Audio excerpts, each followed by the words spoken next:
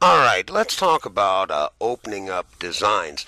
Up on the menu bar, click on File and Open. At this point in time, you're going to want to look into the drive area. I'll click on Designs. I keep my children's designs here under Kids. I'll go ahead and click on it. Now, all the designs that I have in here, I have in my C2S file format.